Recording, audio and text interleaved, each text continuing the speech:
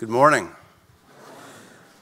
Thankful to see a number of new faces, so I wanted to kind of walk us up to where we've been. Well, we're walking through the book of Ecclesiastes. Our goal and desire is that we would go through books of the Bible, letting God determine what we hear together and meditate upon. And here we are in Ecclesiastes 4. Ecclesiastes continues to declare vanity of vanities. Things are striving of the wind. It's a unique book of the Bible. It's one of the most philosophical, what we call the philosophy in the Bible. There's an importance there in that the vanity, at some level, is referring to it seems meaningless. There's a way in which we experience the world, and there's a meaningless aspect to it.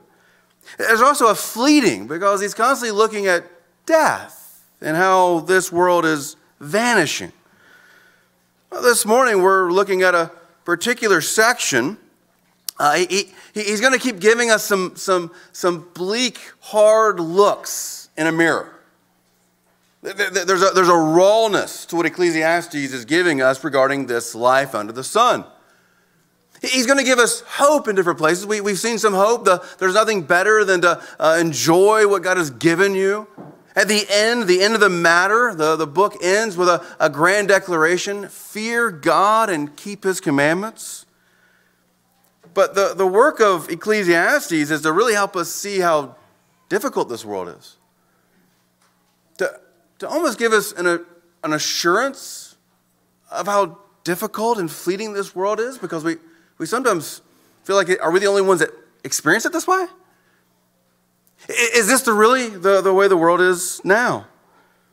The way I'm approaching it is, thankfully, we have a whole Bible. We have 66 books. This is one of 66. And I think it's important that we place this book as a philosophical look from under the sun after Genesis 3. And in many ways, what we just read in Genesis 3, the curses, the consequences of our own sin, he's recognizing the full pain and difficulty. Well, fully, there's a toil that is unsatisfying with work. And we're looking back to how to get back to Genesis 2, where we're good stewards. But at the end, it is all vanity. Well, something we'll do is look through this text, and we're going to wrestle with each part. And, well, we're going to let this preacher help us to see the difficulty of life in a fallen, sinful world where we're all sinners. And then look to Jesus, the wisdom of God, and see how He gives us a word of comfort while not denying the difficulty of this world. This morning, I think there's 4 parts here in this text. I'm going to separate it with 4 words so you can just follow some order and structure. Power is verses 1 to 3. Work, 4 to 8. Loneliness, 9 to 12. And foolishness or wise, a foolish ruler, 13 to 16. Power, work, loneliness, and a foolish ruler. We're looking at really problems in this world. And notice what unites these texts together is the word better. He's going to tell us that there's someone who's more fortunate. We see the word better in verse 3, better in verse 6, better in verse 9, better in verse 13. This text requires some explanation. Let's look to the text. First, power. Now power at some level is just my placeholder here, because power isn't the problem. It's how it's being used for oppression. He declares, I saw the oppressions that are done under the sun here on this earth. And behold, the tears of the oppressed. They had no one to comfort them. On the side of the oppressors, there was power. And there was no one to comfort them, those who were being oppressed. In this post-Genesis 3 world, God has given many authority. Actually, God has given every human being a certain kind of power. We're all made in the image of God, and every human being is commanded to exercise dominion, His dominion. That means we have a certain power, all of us. But here it's someone who has a unique authority. assumed it would be a government authority. When God gives someone power, they're meant to use it to promote His good, to promote peace. But when someone takes an authority or a power and uses it to oppress others, selfishly seeking to get something from them, the repeated declaration from our preacher, no comfort. No comfort. He sees the pain. He sees the tears for those who are under an authority that's a tyrant, who's not using that authority for good. Now today we can think this could refer to parents who have a lot of authority in the home. A boss who has authority in the workplace. A governing official who has authority in our city, our state, our nation. Could be religious leaders in a church. Could be the media, which has its own power today. As we think about this text and how oppression works, we need to recognize that it is women and children who are regularly suffering in the oppression. Our preacher sees the tears, the lack of hope, no comfort. When we think about this in a context, we can think about our own country. Generations ago, but in our own country, we had chattel slavery. We had legalized the right of some human beings to strip away all the dignity, value, and worth of other human beings. That would be like the kind of oppression that he is talking about. What kind of comfort would there be? He sees the tears. We could also look at our country today. Among our neighbors and fellow citizens, in our country, there are abusive parents. There's bullies at school. On a larger scale, I want to say the sex trafficking industry or the business of pornography is an oppression that is abusive. We can look outside of our own country. The drug cartels, those who live under warlords. All these are terrifying evil. This isn't something that's way back when or way over there. It's among us. Hopefully not in our church, but it's here in our city even. Christian, we should desire equity and justice. That's fairness and justice. Every image bearer ought to be treated with the same dignity and honor. God's word is so clear about the need to protect every human being, and specifically the weak and the vulnerable. That's what James tells us is true and undefiled religion, is to protect the weak and the vulnerable. Now, let me be very clear. The Great Commission of the church is what Ben quoted in the baptismal. Make disciples. What disciples, something we do is pure religion, which is promote equity and justice and protect the vulnerable. We need to make sure those two things are not disconnected, but also not just lumped together as the same thing. He sees the oppression. He declares there's no comfort. And then he gets to two statements, two comparisons that are worthy of just recognizing how awkward they are, how pointed they are. His own reflection, verse 2, and I thought the dead who are already dead more fortunate than the living who are still alive. That's hard. That's some serious, hopeless despair. To think it's better to be dead than alive because of the pain and oppression. Further, verse 3, but better than both is he who has not yet been alive, if you've never been born. Because then you would not see the evil deeds done under the sun. We really need to wrestle with why this despair. This is a reality that is present in our world, present closer to home than we probably want to really realize. Well, what are we to do with this despair? What are we to do with this despair? First, recognize this is a true, raw look at life. He's not speaking of hypotheticals. Second, we got to wrestle with if there really is no comfort? As he's looking at a Genesis 3 world without special revelation, without knowing how God speaks, or he's speaking as if he doesn't have God speaking. He's preaching and as if there's not a special revelation. Is there really no comfort? Is there a comfort provided? We've sung of this already, actually. How can we find the comfort? And then we're going to ask, how can we do better? There is comfort from above the sun. He declares there is no comfort when he sees these things under the sun. I want to make clear there is a comfort if we look above the sun, S-U-N. The God who has the power to speak this world into existence is the same God who sees us after we've rebelled and commits himself to entering into this sinful world that we've corrupted in order to reverse the curse we brought and redeem the death we invited by bringing new life. The key thing when it's about God is he's all powerful. And that means he's able to do what he wants to do. And what God has told us he wants to do is save us from our own sin. That's comfort. All the problems that we create, God has promised he commits himself to save us from the problems that we've created for ourselves.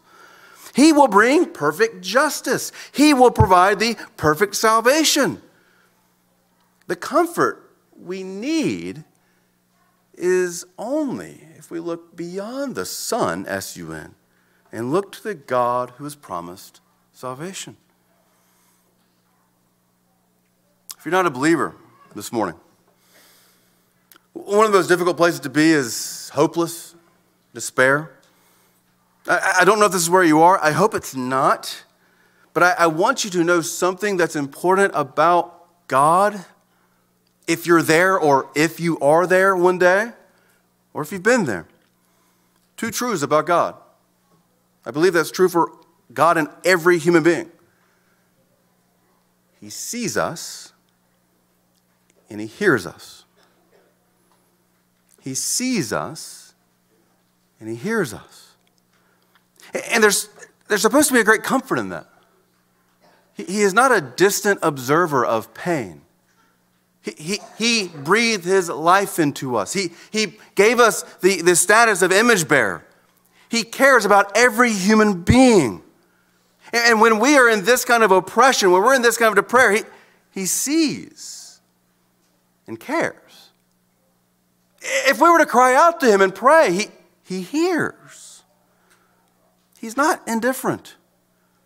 I want you to know that there is a God whom you can cry out to in the midst of your pain, trouble, despair, and hopelessness. You are not without hope. There is a God. He sees you and he hears you. There's something else that I think might be helpful for you if you're not a believer. You're probably skeptical of anyone with power. And man, I don't blame you. We see over and over again just patterns of abuse of power. This is the encouraging thing I want to give you. The one who has all power is all good. The one who I have just told you hears you and sees you, he is all powerful and he's all good. And he has never promised there will never be pain or suffering. But what he has promised is that he will end the battle with our greatest enemies, Satan, death, and sin. He has promised to come and act on our behalf. He has given himself fully over to us. He has made those promises. He has kept those promises. He's able to save. What makes God amazing is that he sees us and he hears us in our pain, and when we call out to him, he is able to do what he wants to do. And he has declared he wants to save us from our sin. What we have to do is cry out to him. What we have to do is say, I need help with my sin. I want to believe in the one who can free me of the guilt that burdens me. I want to believe in the one who can save me from the sinful tendencies I constantly fall back into. Well, that one is only Jesus Christ. You can believe in him this morning and be saved. If you're not a believer, if you are a believer, I'll just be encouraged. He who has all power has worked for all of your good. He who has all power, he's for you. He's with you. He's promised himself fully to give himself over to you. The power of God is evident in that Christ rose from the dead. The love of God is evident in that Christ died for your sins. Oh, we cannot doubt his goodness or power. Believer, when we have tears, we feel this discomfort, we feel this despair, look up. Look up. Don't look in. Look up to the Father, where Christ is seated at his right hand, and pray. He hears you. The second thing I want us to consider is what we do with the power we have. Now, it's important to see how God has given power to certain people in certain places. You can go to Deuteronomy and you can see how God gave instruction for the king of Israel. The first thing the king of Israel was supposed to do was to take the word of God and write his own copy. Because the king of Israel wasn't supposed to implement his own rules. No, the king was supposed to receive God's rules and then practice them. Christian, we need to know God's word so that we know how to follow God. So that we know how to use whatever power or authority or position we have for his good purposes. This is how David ended his ministry in 2 Samuel 23. These are the last words of David. The Spirit of the Lord speaks by me, and his word is on my tongue. The God of Israel has spoken. The Rock of Israel has said to me, when one rules justly over men, ruling in the fear of God, he dawns on them like the morning light, like the sun shining forth on a cloudless morning, like rain that makes grass to sprout from the earth. That's the rule that God gives us. And Christian, we've got to believe in such good rule. And we have to know how to encourage others that good rule exists. And the way you encourage that is by actually exercising it. Be a better testimony. Take whatever kind of role or authority or power you have and think about how is it I can use this to be like dawn in the morning. The light shining through. If you're a professor, a teacher, what an opportunity you have with the students, the children you have. To use what you have, that classroom, to be a light, to exercise goodness and orderliness in a way that reflects God. Parents, what an opportunity to think about what we do at the dinner table. Teaching children, loving them, showing kindness. God doesn't exercise his rule this way, but we should by asking for forgiveness. What a way to show goodness and authority and power. It's important, Christian, that we believe there's such a thing as good rule. We embrace God's good rule and we seek to be ruled by it, be a testimony to it. And one of their last application, pray for those who have authority. That's what Scripture prescribes. Your governing authorities, your police officers, your parents, your pastors, your teachers. Our preacher, he leaves us better off dead or better off not even living, but we can look up, and I'll encourage you, look at chapter 1 of 2 Corinthians later. There is a God of comfort, and the comfort comes in that he has saved us. The second point is about work. 4 to 8. Work.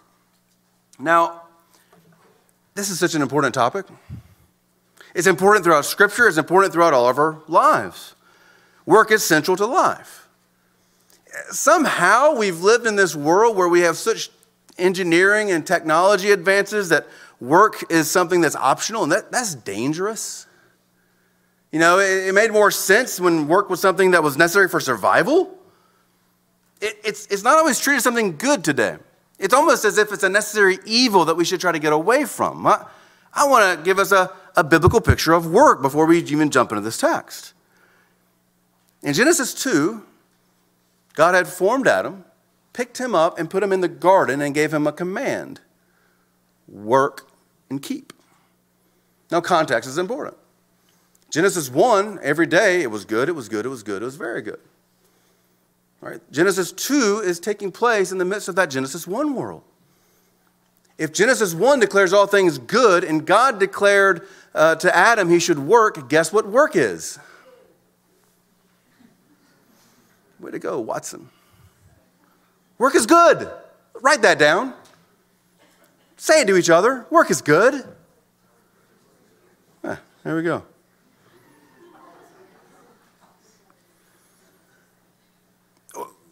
We're designed to work. We're also designed to rest. You should be dependable and dependent. We're also designed to be worshipers, and designed to worship should determine work.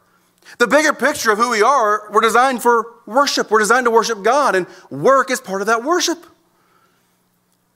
What work we do, how we work, why we work, it's all worship. Now that's looking at work from Genesis 1 through 3 in a nutshell, but let's go back to Ecclesiastes. And if you've been with us, we can go to Ecclesiastes chapter 1. He opens up with a poem. 1:3, what does man gain by all his toil at which he toils under the sun? That is a major question that we keep looking at. And then we can go to chapter 1, kind of one of these summary statements, verse 13. And I applied my heart to seek and to search out by wisdom all that is done under the heaven. It is an unhappy business that God has set to the children of man to be busy with. Well, that's not very encouraging. I've seen everything done under the sun, and behold, it's all vanity. And that's speaking of work. Well, we have a double clicking on work here. We're going to look a little deeper at work, 4 to 7. And I want you to see there's some structure to it. Verse 4 is talking about toil regarding motive and your neighbor. Right? I saw that all toil and all skill and work comes from a man's envy or jealousy of his neighbor. Immediately think of thou shalt not covet. Okay? Verse 7 is about the other problem of motive, and that is it's vanity if one person without a son or brother, without anybody, all you're doing is working for your own self-pleasure. That too is vanity. So the loner miser who doesn't have anything anybody to share what he's working for, that's vanity. The guy who's just working for jealousy, that's vanity. We're going to deal with the motive of work second. We're going to begin in verse 5 and 6, 2 pithy sayings. The fool folds his hands and eats his own flesh. The danger of not working. Verse 6, better is a handful of quietness or rest than 2 hands full of toil and striving after the wind. The importance of rest. The necessity of work and the importance of rest. These two pair together. Let's look at this. Verse 5. The fool folds his hands. That's an idiomatic way of saying he's idle. He's not working. He's not producing anything. The consequence is he eats his own flesh. I don't think that's literal. I believe there is showing how self-destructive it is if you do not work. And again, in this day, working was necessary for survival. If someone isn't working, they're actually producing self-harm. Now remember, this is a unique book of the Bible. It's special revelation. It's God's breathed out words for us that really give us a view from under the sun. And let's just be clear, verse 5, we don't need special revelation to understand this. You can read Aesop's fables, right? The ant and the grasshopper. The ant labored away to store up all that he needed for the summer, and the grasshopper just parties and makes fun of him. And then when winter comes, what does the ant do? He has all his food, and the grasshopper knocks and says, "Let me come in." And the grasshopper says, "Sorry," and the grasshopper dies. This is just common grace knowledge that if you do not work, you're self-destructive. We also see this comes from wisdom here. Or wisdom in Proverbs 6:10, a little sleep and a little slumber, a little folding of hands to rest, and poverty will come upon you like a robber and want like an armed man. Or Proverbs 10:4, a slack hand causes poverty, but the hand of the diligent makes rich. He who gathers in summer is a prudent son, but he who sleeps in harvest is a son who brings shame.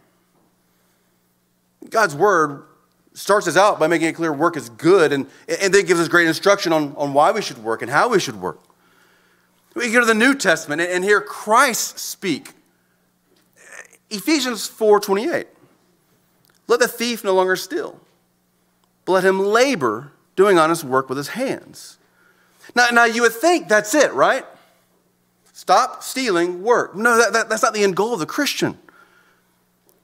Produce honest work, do honest work with your hands so that you may have something to share. You see, in sin we take, in Christ we act like Christ, we give. Colossians 3:22, whatever you do, work heartily as for the Lord and not for man, knowing that from the Lord you receive the inheritance as your reward. You are serving the Lord in Christ. You work for a paycheck, I hope, but here we actually have another promise. There's a reward in heaven, an eternal inheritance you're working for. And then finally, Paul warns in 1 Thessalonians to stay away from brothers who are walking in idleness, and he says, why? For even when we were with you, this is 1 Thessalonians 3:10, we would give you this command, if anyone is not willing to work, let him not eat. For we hear that some among you walk in idleness, not busy at work, but busybodies. Now such persons we command and encourage in the Lord Jesus Christ to do their work quietly and to earn their own living. There's helpful instruction here. There's two warnings in 5 and 6. You need to be careful of not working, but we actually have instructions on what work looks like in Christ. There's a terrifying phenomenon in our own country where young men have stopped working. I know this because there's a lot of you looking for employees and you can't find them, and, well, the news says so. Why aren't we working? Have we as Christians, are we really valuing work as something that is part of our worship? That is something that is God-given and good? As something we can do so that we can provide for others? Work is good. We're called to admonish the idle. We command and encourage work. There's another command, or a concern, verse 6. Better is a handful of quietness than 2 hands of toil and a striving after a wind. So the first is be careful of being idle, not working. And now it's, well, if all you're doing is work, there's a danger. I believe what we're seeing in verse 6 is a proverb that we need rest. God created us for rest. God created us to be dependent. And we have to sleep and we have to depend upon His creation to show we are dependent. Verse 6 is for the workaholic. It's important. We all fall off one side of the horse, one way or the other. Legalism or licentious. It's just helpful to know your tendencies. If you don't, ask the person next to you. We either do too much work or too little. God designed us for rest. It's the way He ended creation so that we know the last day that doesn't have a beginning or an end. The last day that keeps going. It's our purpose. We're supposed to be resting in God. Rest is good. It's good by design. The Sabbath laws were designed to help us order our days according to God's word. The Sabbath laws were given to Israel to promote faith. God will provide. It's actually amazing how it ordered all of creation. We get that our months are based upon the moon and the year on the sun, and what are the days based on? God. There's no measure for their days other than God has given them. Now, I'm going to dip my toe into some interesting territory. We'll see how that goes. I'm not a Sabbatarian. If you are, enjoy not working today. And it's a happy disagreement we can have. I'm a Lord's Day guy. I believe what we're called to do on this day is supposed to be restful kind of work. There's a way in which what we do is important for our souls because we come to rejoice together, sing together, pray together. It's not clear to me Jesus rising on the first day of the week, Sunday, moved that Sabbath day law to that day. But at the same time, I want to be very clear. I don't believe it erased our need for rest. I don't believe Christ's resurrection removed our need for rest.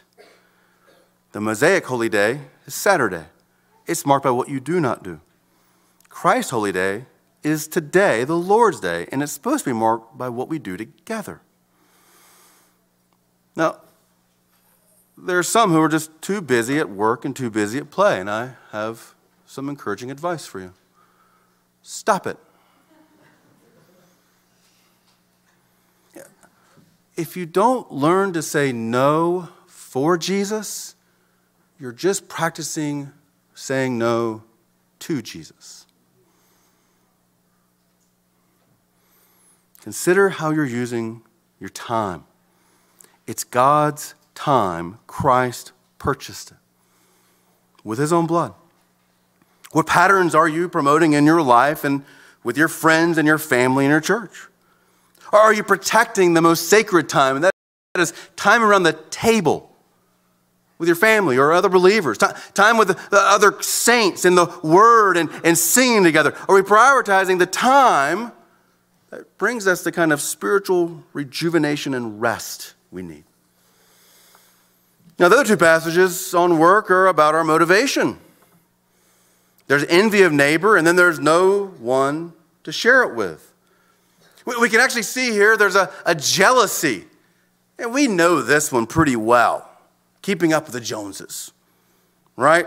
I see my neighbor has this in his toil. He's gotten a bigger house, another boat, whatever it may be. And I want to work, and I'm going to use what I have to keep up with my neighbor. Well, that's a foolish task. Jealousy is sometimes good in Scripture. It's good when it's God towards God and man. There's a way in which God is jealous for our love. There's a way in which a spouse can be jealous for the other spouse's affection.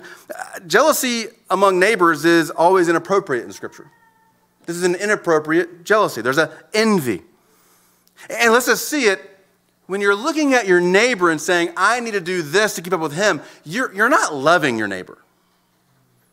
You cannot be jealous of your neighbor and love your neighbor. No, the cure for jealousy is love. Now, when the preacher's saying this, when he says neighbor, he actually means the word neighbor. What I mean by that, the people who live around you, you can see with your own eyes, and you see their whole life, right? Do you know who your neighbors are? Like those people next to you? Not like right now in your homes. You see them. You see what they have. You see the problems. You see the goodness. The problem we have today is our neighbors are these weird mystical people on social media where we only post and promote what we think is the best life and we never show anything bad.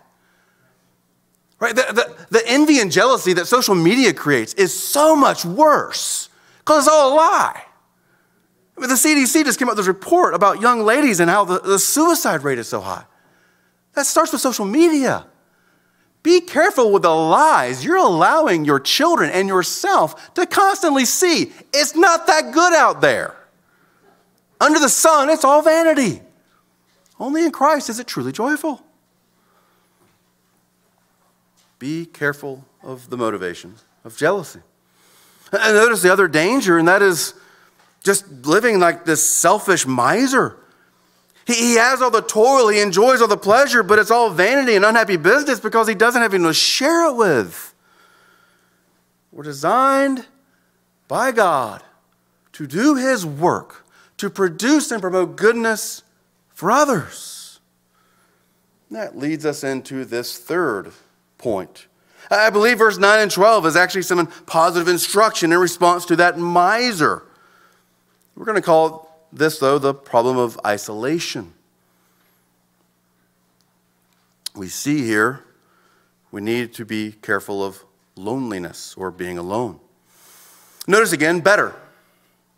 Two are better than one because they have a good reward for their toil. Okay, I think we probably understand that. If two are working alongside, there's going to be more reward, and there's also somebody to enjoy it with.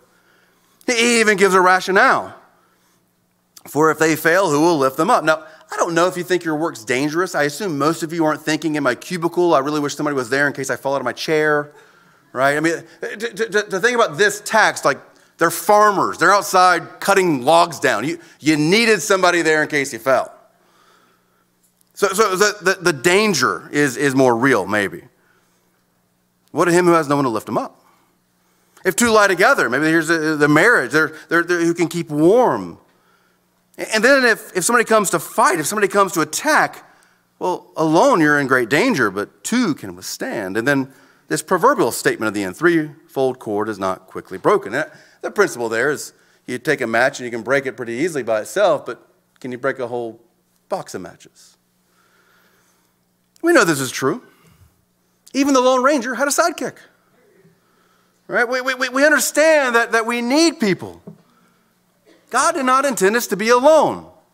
Again, if we go back to Genesis 2, God put Adam without sin in the perfect world, in the perfect garden, and then he said the most peculiar thing, it's not good to be alone. It's not good to be alone. God has given us these kind of companions in marriage. This kind of help with parents, siblings, friends, mentors. It's not good to be alone. God has designed you to be with others. And if we could just praise God for the kind of others he puts in our lives, the neighbors, the brothers, the sisters, the loved ones, the family, the friends. Now, let me just say something also that I hear too often people who are looking for community, you're not going to find it if you're looking for it. But if you're committed to helping build it, then you'll find it. Because you doesn't just happen upon community. You got to be part of it. The only good relationships are ones where you're active in promoting the relationship. There's no such thing as someone who's passive in a relationship. That's called a narcissist. A good relationship expects much of you. A good relationship is a commitment from you. It's better to be with someone. This is God's good pattern. Again, I don't believe what he's saying has not been said by non-Christians. But there's something I think we could even learn from a non-Christian in that we're looking for friendship, and you can wrestle with this if it's true or not, but Aristotle argues you actually have to be a person of virtue to be a friend. I'm more of a Platonist myself, but I think Aristotle's onto something there. You have to be trustworthy. You have to be committed to the same virtues, the same goodness. If you want to be a Christian, to be a good friend, you have to be committed to the way of Christ and invite others to walk alongside of you in the way of Christ. God encouraged us to find others who we're going to walk with. Now, let's just get into the dangers of this. Lord willing, your friends will be better than Job's. Your wife's more faithful than Hosea's, and your brother's better than Joseph's. We're all scared of people because we've all been hurt. Right? Just me? A marriage, that's a commitment to the day I die kind of promise. Oh, how painful it is when that's broken. A church membership, trusting these people with your spiritual good. As I was reflecting upon this and how vulnerable you make yourself when you love somebody. There was a young lady who joined the church a few years ago, and she had gone through some abuse at a church, verbal.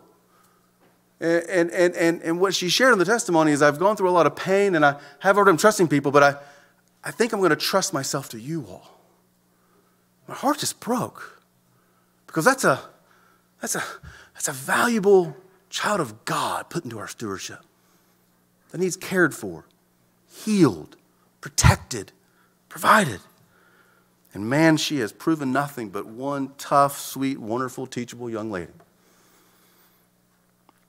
I get why you want to be isolated. I see it's way too easy, and I know it's too easy because it's too often happening. But it's here, it's dangerous. It's dangerous. It's not the way God designed us. There's a catchy song by Simon and Garfunkel. I'm a rock and I'm an island, and it's supposed to be a correction. It's about a young man who chose a lonely life because his heart had been broken, and kind of a catch line, if I never would have loved, I never would have cried. You can just hear the pain of wanting to protect yourself from ever being vulnerable with somebody again. In the last lyrics, a rock feels no pain, and an island never cries. Boy, may God's grace never get us to the point where we feel no pain. That is a terrifying place to be. If you make yourself an island so that you try to protect yourself from ever feeling or crying, it's incredibly dangerous. In Christ, I want to give you great comfort. You're never alone if you're a believer. In Christ, Christ comes to be with us. His Holy Spirit indwells us. That's one of the reasons we're not alone, so we're reminded of those truths. Our fourth and last point, the most complicated, that requires the most explanation.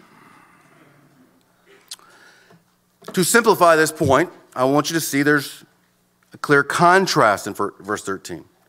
Here we're looking at ruler, and there's a wise and a foolish aspect to ruling. Notice it's poor, wise, youth. Then there's the king who's foolish and old. Right? So poor, wise, youth contrasted with king, powerful, rich, foolish, and old. Now, there's all kinds of questions about how many characters in this story. So when I run up and I try to make sure I believe the scripture is clear, I believe it's sufficient, but there's sometimes I'm like, what's going on? And then I look at commentaries and I'm like, all right, they're going to help me. And then they say, we don't know what's going on either. All right, thanks for that. So to simplify, I think there's one king in the whole thing. The poor, wise youth, he was also, verse 14, in prison.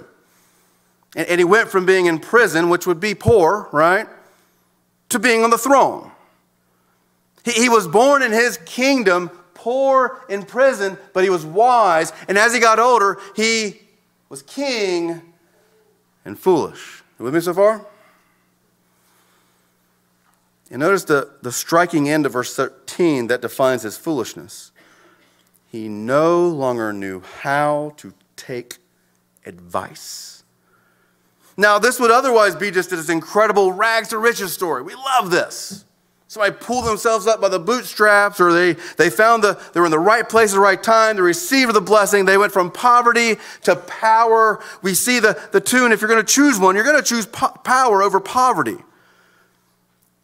But our preacher, it's better to be poor than in power? Then verse 15. He jumps in a hot air balloon and he kind of pulls back to see the whole thing.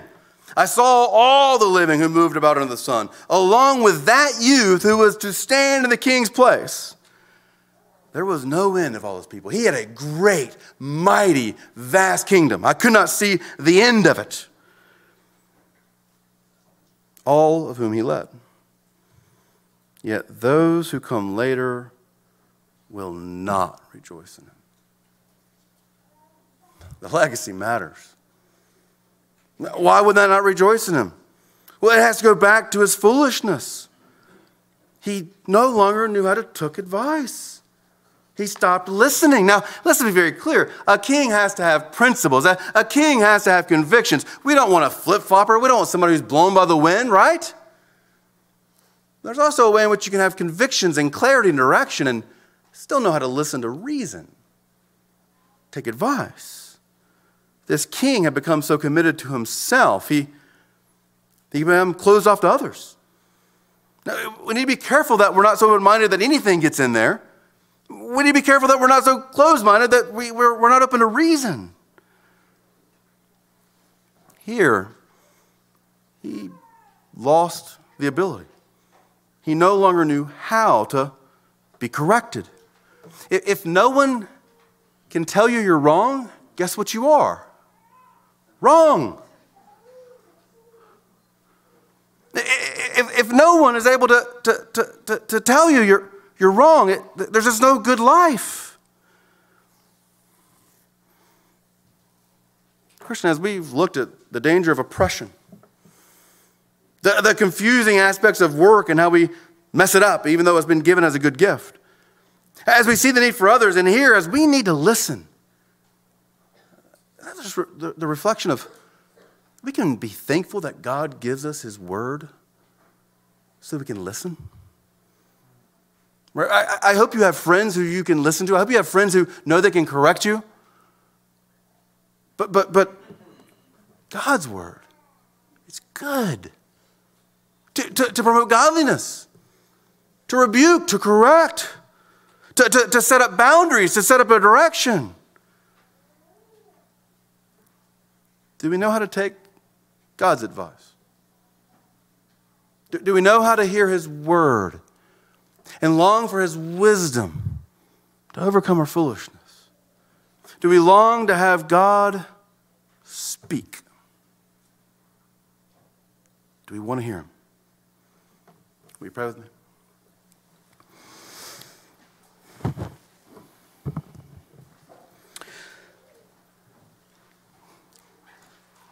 Father, we thank you that your word tells us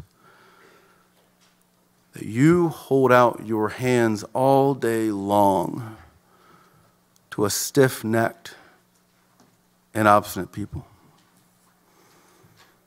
Lord, that you are abundant in mercy and loving kindness and patience.